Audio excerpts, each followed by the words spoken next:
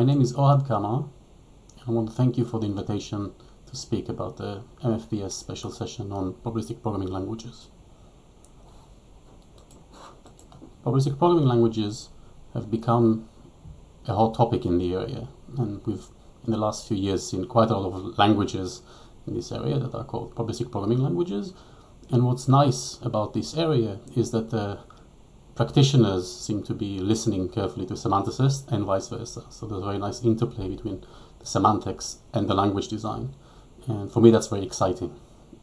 And matching this proliferation of languages out there, we're seeing a proliferation in semantics out there in the major sub-communities in our area. So MFPS, especially, who've been doing it for many years, but also LIX and POPL and the more applied conferences like NeurIPS and PLDI.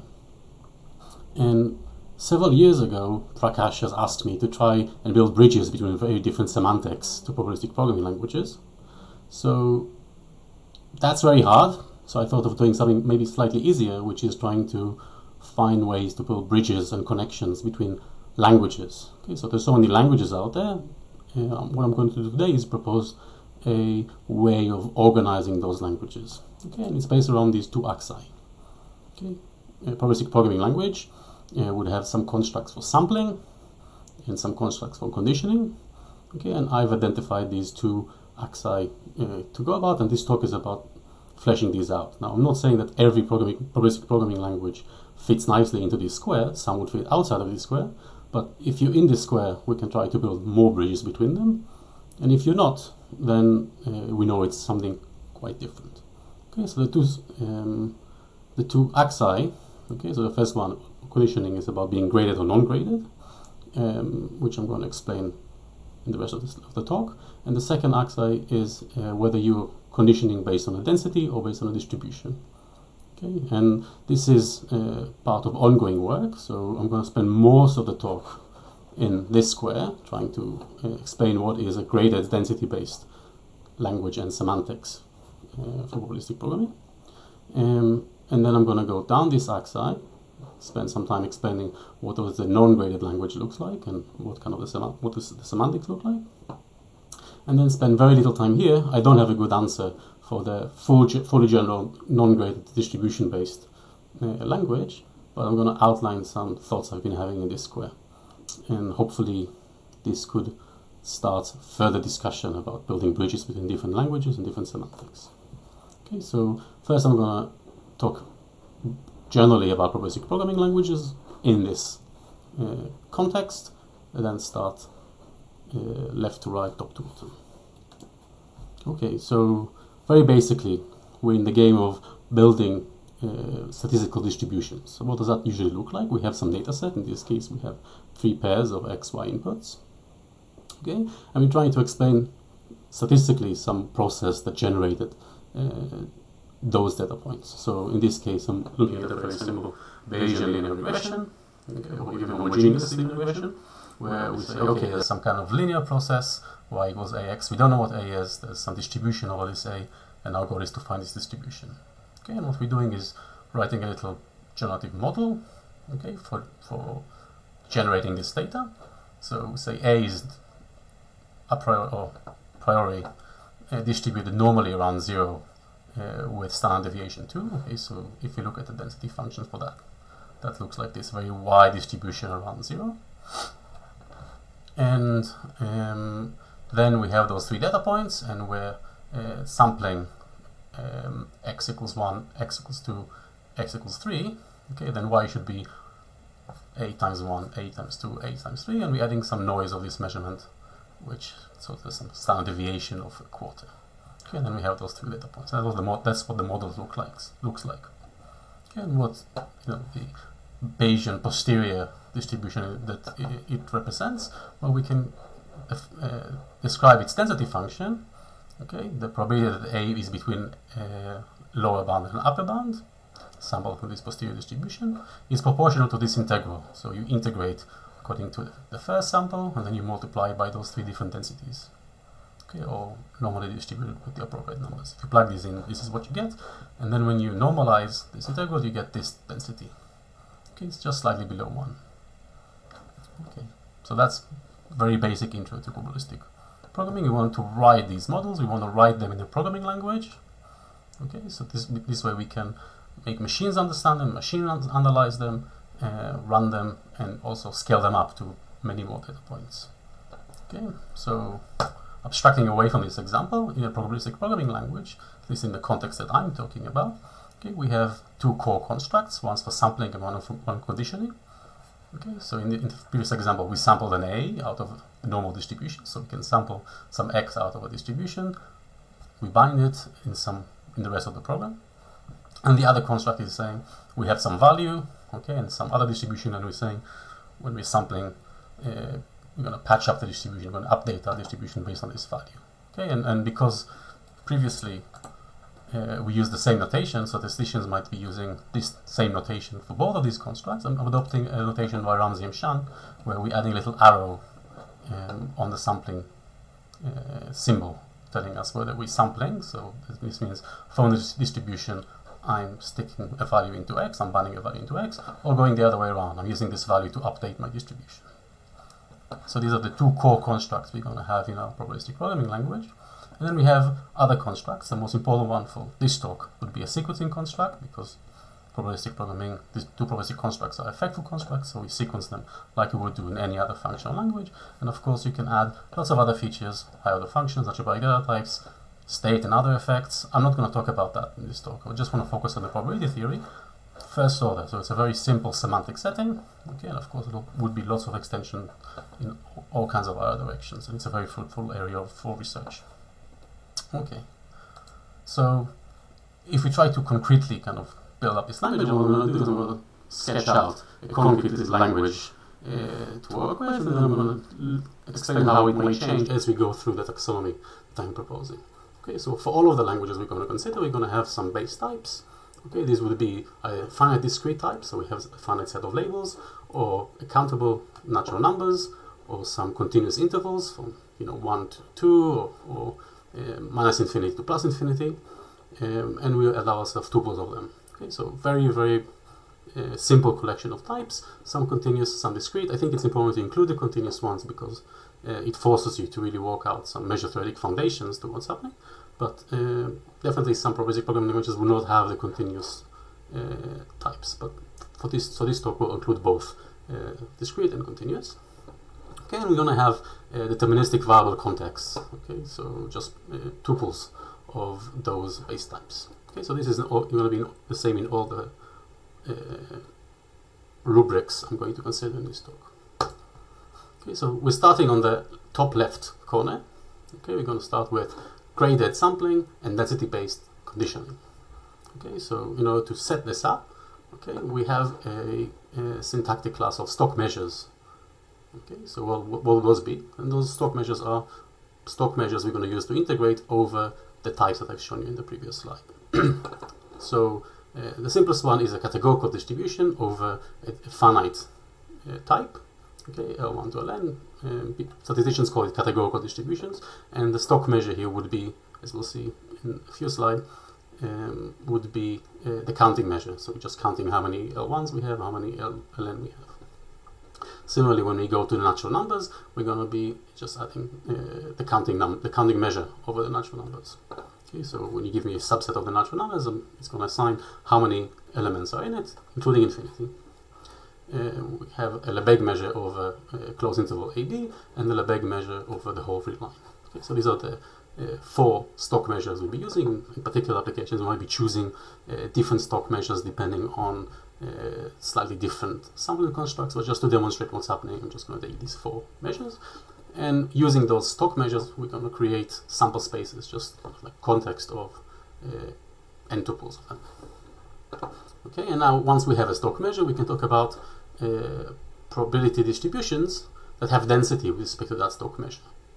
Okay, so I'm matching them against the stock measures. So the first one is we have some categorical distribution, M1 to Mn are going to be relative weights for each of those points, and that's with respect to the counting measure on the finite set.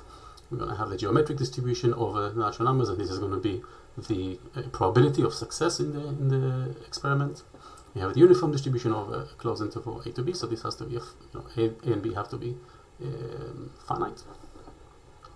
And we have a normal distribution over the whole rig line, so we have to supply its mean and standard deviation. Okay, so we have a little syntax for the stock measures, and then once we know what the stock measure is, we can talk about measures that have density with respect to that stock measure. Okay, so now let's start describing the type system. We're going to have two kinds of judgments. The first one says M in context gamma, assuming a sample space omega has type A. And an example would be, for example, if I have M and N and I want to sequence them, let X equals M in N, well, if M has sample space omega 1 and N has subspace omega 2, I'm going to be concatenating the two sample spaces together. So it's a graded type system. It's a very standard concept in programming language theory, and this is what the gradedness means. This means we're syntactically keeping track of the shape of the samples we've done. And in languages like Stan, you do have to very carefully explain what shape of the sample space you are using in your program. It has a very rigid structure. So that's one kind of judgment, term judgments. The other one is distribution judgment, where we say which stock measure the distribution term mu has density. Okay, so for example, if I have some term calculating the mean, so it's a real number, in some sample space omega 1, another term calculating the standard deviation in some sample space 0 to infinity. Okay, then I can form the normal distribution with mean and standard deviation SDV, and that has density with respect to the Lebesgue measure as a stock measure. Okay, so this is the second kind of judgment that I'll be making. Okay, and now the two core judgments we'll be focusing on are judgment for sampling and a judgment for conditioning.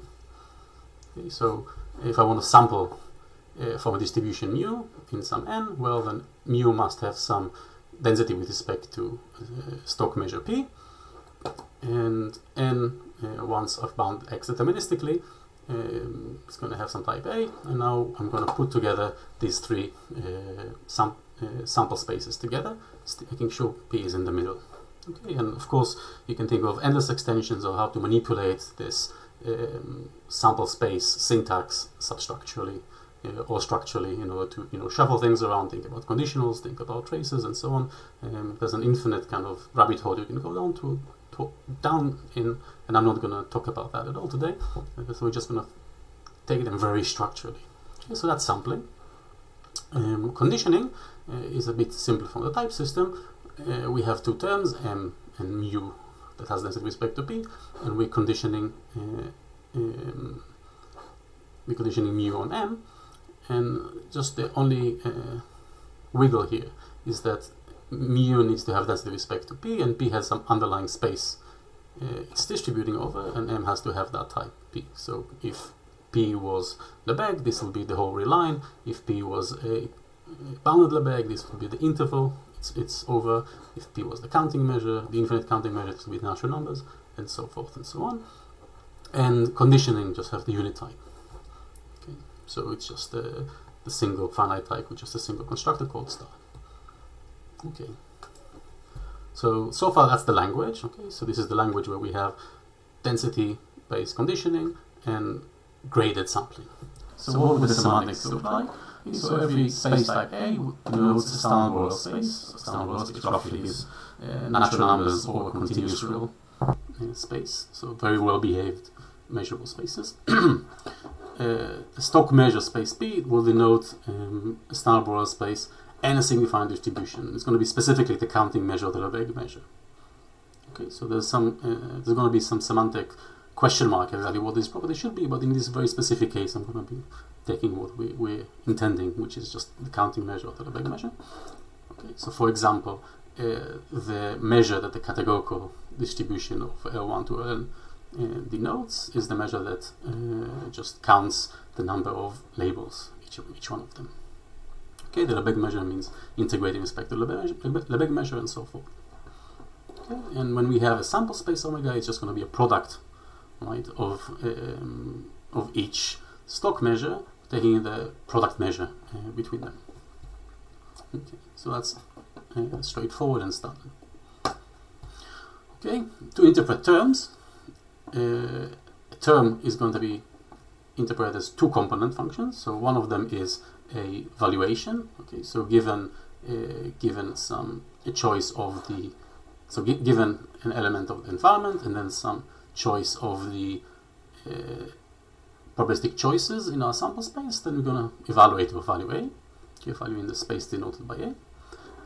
And we also have a density term that tells us what is the density of each of those values. For every choice of values for the sample space, we're going to give back a weight, so a number between 0 and infinity, including 0 and infinity. Okay, and of course you can think of all kinds of other semantic invariants you might want to enforce on these functions. For example, that you're going to be invariant under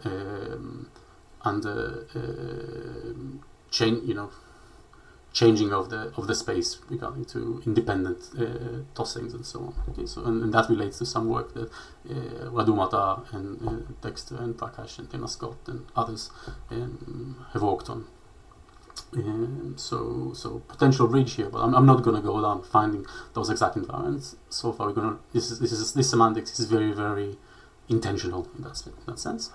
And similarly, we define distributions to be densities. Okay, so mu is a distribution with density with respect to p if for every choice of p element and choice of the parameters, because it's parameterized by some sample space omega, I give some kind of weight. Okay, so the meaning of mu is just density of this distribution with respect to the stock measure over p. Okay, so for example, if I want to look at the semantics of sampling, okay, well, what is the density of sampling mu? Well, if you give me the choices, so W1 is the choices for defining mu, A is the value over which mu, over the space mu distributes over, and W2 is the choices that are going to be done in N. Well, the density for that is the density of getting that the measure mu, and the semantics for conditioning. Once I know what M is and what mu is, then I'm just going to be multiplying the density of getting M out by the density at the point M.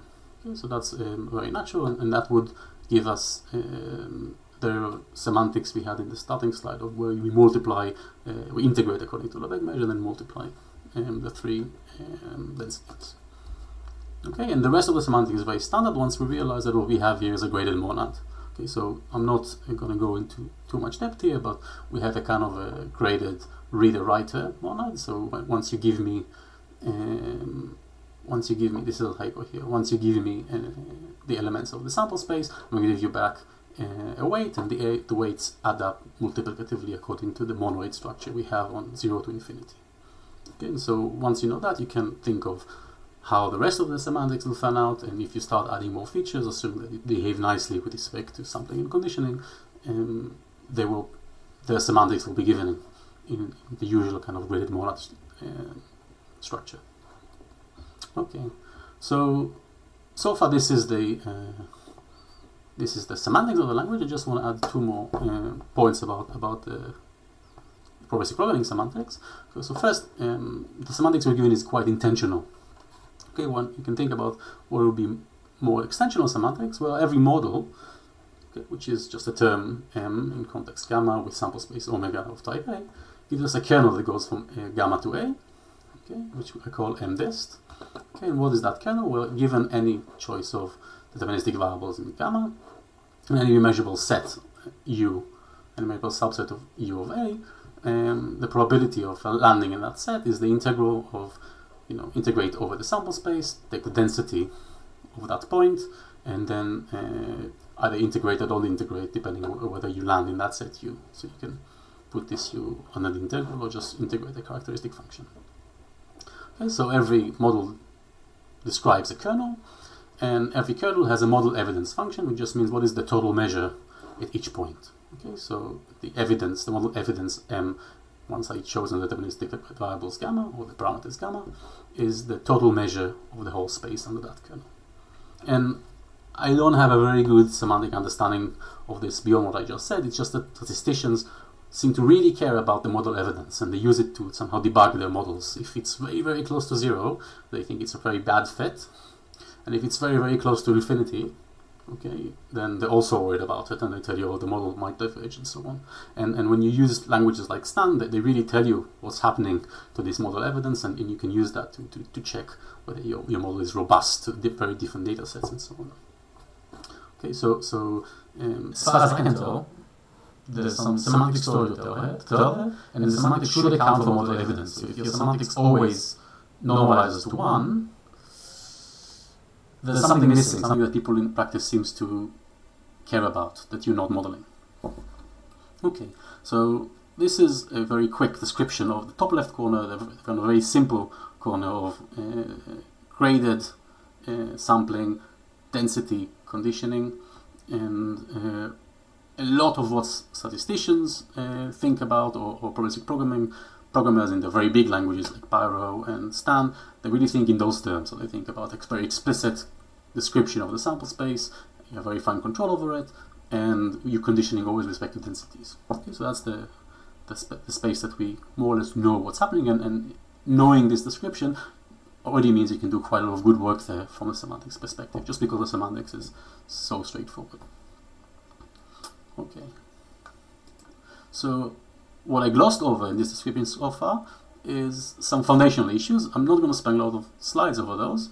This is just one take on how you might overcome those semantic foundations, but I do want to say a couple of words on it. So in the course of describing the semantics, we talked about W to the omega, so the space of functions from omega to W, okay, which is in general is not going to be a measurable space, right? So the space of weights, 0 to infinity, if you exponentiate by the real numbers, there's just no nice structure there, and that's called Nauman's theorem, and many people also in this session have talked about it. I don't want to go to too much details, but the way I get around it is by using a mathematical structure we've been developing over the last few years called quasi-Borel spaces.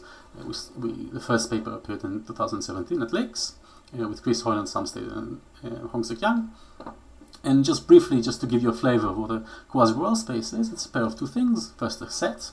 Okay, so it's a space of points together with a collection of subsets of functions from the real line onto the space X. Okay, that's closed under some axioms. We call those these functions random elements, okay, because they correspond to random elements from probability and statistics. And the axiom says things like every constant function is a random element, okay, or precomposing a random element with a measurable function gives you a random element, okay. And the point is that every measurable space has a quasi-Borel space structure by taking the random elements to be all the measurable functions from the reals into that space. Okay, so somehow measurable spaces fit into this universe, okay? And this universe, I mean, it's a category, okay? So I can define morphism between quasi-Borel spaces. So a morphism from space X to space Y is a function from the points of X to the points of Y, such that when I post-compose this function with a random element in X, I get a random element in Y. So it's also an algebraic closure condition. Okay, and the point about this category QBS is that if I look at standard Borel spaces, either as standard Borel spaces, so as measurable spaces, or quasi-Borel spaces, the morphism between them behave the same. So we have a conservative extension of the universe of measurable spaces, okay, on the well-behaved spaces, on standard Borel spaces. And of course, the benefit is that quasi-Borel spaces is a very well-behaved semantic universe, whereas measurable spaces is not so well-behaved. Specifically, we have functions, we have quotients, we have subspaces, and so on. Okay, and so what I do here is the development I do I've done so far. I've been looking at function spaces, I've been defining things with lambdas. I did all of this internally to quasi-Borel spaces, and of course, once I instantiate everything to the first order fragment of standard Borel spaces, I haven't changed anything. It was as if I was working with standard Borel spaces all along, and it's very liberating. I don't have to check measurability conditions at all. Everything just works out fine. So even though I'm not actually doing higher order semantics, I'm just defining my semantics in a meta theory that's higher order, it's very pleasant. So I very strongly recommend to people to try to do that. I mean, quasi-Borel space is how I do it because I'm familiar with it. If you have a better semantic framework to do it, try that. see how well it works for you. Okay, so this was first note on foundations. And in order to talk about distributions, we have a monad of quasi-Borel spaces called the distribution monad, and you can read about it in this paper from 2018 in Popple. And for standard Borel spaces, what it does is it assigns to a standard Borel space S, the set of points is the S-finite measures on S, okay, and the random elements are S-finite kernels from the reals into S. So what's an S-finite kernel? Because an S-finite measure is just an S-finite kernel from the singleton space. So an S-finite kernel is a sigma affine combination of probability kernels. Okay, so K is S-finite if there is a countable collection of probability kernels Kn and some countable collection of weights between 0 and infinity, and I can create this sigma affine combination, and that gives me an S-finite kernel, and the collection of such kernels is all the S-finite kernels. Okay, so it's suitable for doing probabilistic programming semantics, and some Staten in 2017 proved that you can define all of them in a very minimal first-order probabilistic programming language. So somehow it's a very nice environment to maintain semantically. And that's the monad I work with. I should say this is a monad over quasi-Borel spaces. We currently don't know if there's a monad over standard Borel spaces that give you the S-finite kernels. Okay, so this just works for, this is specifically to quasi-Borel spaces, but again, I'm only talking about first-order programs, so I'm quite happy to be in that with that restriction. Okay, so let's now move. So previously I told you about the top left corner, right, when sampling is graded and conditioning is based on density. We're going to go down this axis, right, the axis of sampling becoming non-graded. Okay, so what does that look like? Programming with this explicit description of the sample space omega is tedious. Okay, in the same way that kind of manually annotating your resources in the program is tedious. We want it to happen under the scene. Okay, so we prefer instead to just say not have the omega on our judgments, and just say M has some variables x's, but I don't really keep track of the shape of the sample space. Similarly for my distributions. Okay, so semantically, okay, instead of working with density for everything, we work with S-finite kernels. Okay, every term is an S-finite kernel from the variables into the return type. But measures, okay, so this is still on this axis, our distributions are still densities. Okay, so we still think of distributions when we're conditioning as densities. Okay, so now we can include as primitives in our language arbitrary probability distributions for sampling. Okay, so you can add whatever distribution you want to add as sampling. You can add it, and of course you can sample from arbitrary subterms. But when you condition, you still need to know the density. Okay, so I still need to know that mu has some density with respect to some stock measure. Then I can talk about conditioning mu with respect to this value m. Okay, so I've only changed sampling, not conditioning. And as a consequence, my modeling language has become more convenient. Okay, so there's a little trade-off. Okay, but the downside of the trade-off is that inference becomes more difficult, or rather, if I know the shape of the sample space, I can do very efficient inference for it. So, for example, Stan employs a very efficient inference method called Hamiltonian Monte Carlo, and another. I mean, it's a big system. It's a bit more complicated, but automatic differentiation variational inference algorithm.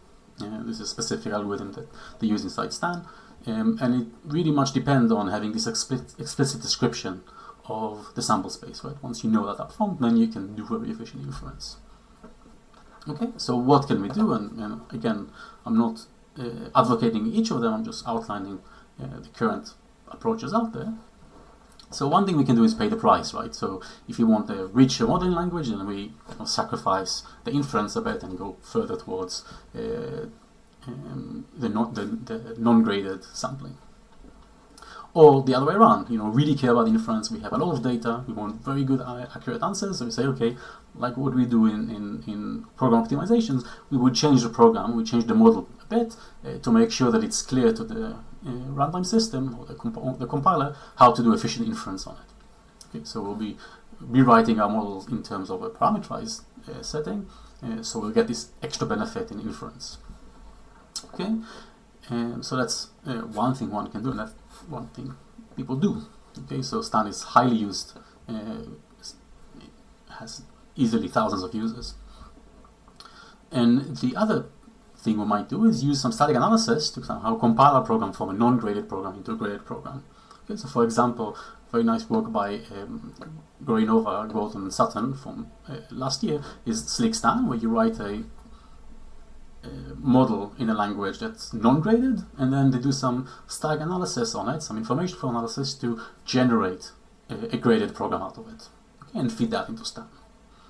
Another piece of recent nice work is by Lev et al., where they use Haskell's very expressive type system extended with raw types to keep track of these sample space in the type that you write with. So it feels like you're writing in a non-graded setting, but under the hood the compiler tries to work out what the grading is, and if it can't work that out, it complains. Okay, so it's a bit like programming in a non-graded world, but it's programming in a graded world, but feeling like you're in the non-graded world most of the time. Okay, it's a very impressive piece of recent work.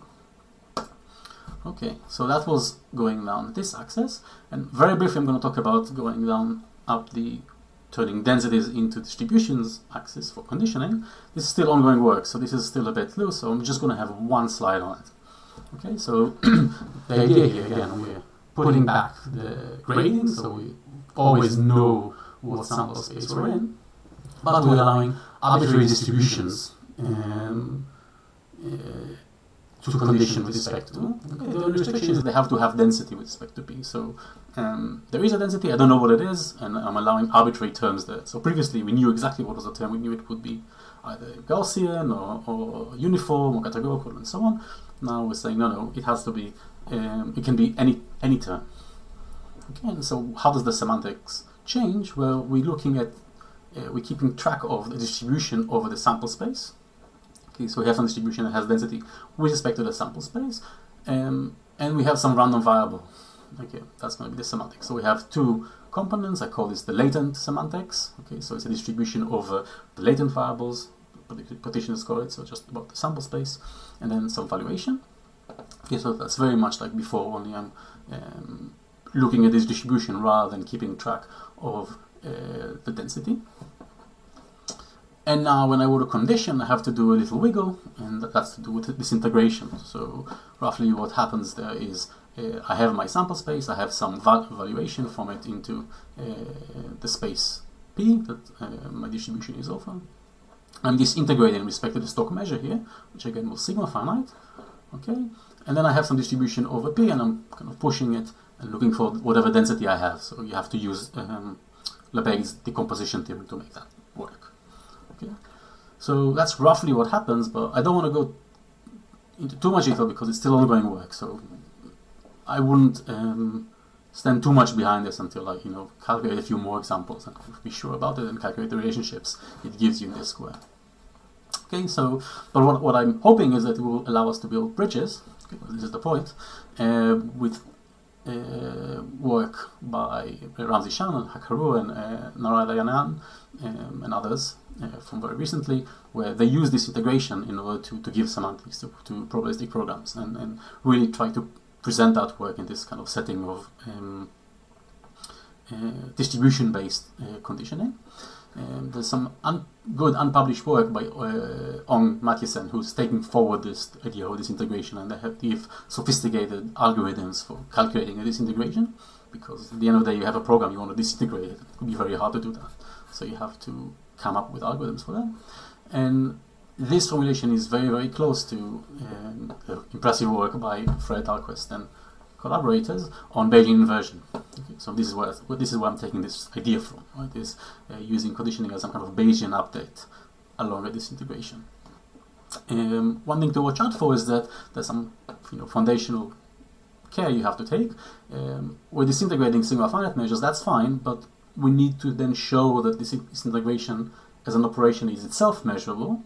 That can also be fine. I mean, there's a theorem by Kallenberg of a uniform disintegrator, but you have to be careful to make that work. And also, the Lebesgue decomposition theorem also needs to be itself measurable. So there's a few steps, still work in progress. So I'm just trying to maybe excite you about some current development in this area. And I haven't talked at all about the non-graded bits of the fourth square, the bottom right square in this taxonomy, which would be super interesting to come up with and coming up with new inference algorithms for this square. I don't really know, I'm not sure which languages fit in that square yet. So maybe there's a new one to be discovered, or maybe some of the ones out there already fit it, and we already have some inference algorithms there. Or maybe one has to compile up the square from the bottom right corner to the top left corner in order to make it work. But I don't have much specifics to say in this area yet. But hopefully watch this space. Okay, so summary. Okay, I've outlined this square. Again, not all languages fit in this square, some fit elsewhere, but the point is that if we know whether we can place a language in this square or out with it, then we already have some crude ways of relating different languages and different semantics and comparing them. And within the square, I understand this axis very well. This axis is still, for me, ongoing and really exciting, and it could be potentially cool maths here. And when we have a good understanding of both these axes, hopefully we can find the fourth one. And just a side note, as I said, I use quasi-world space as a foundation for this work. Not mandatory, but I recommend trying it out, because otherwise you really have to carry a lot of measurability requirements on the side, and here you really have to only check them in very specific places, and it was very liberating. So I recommend to you to use that, or at least try using that kind of theory. Thank you for your time.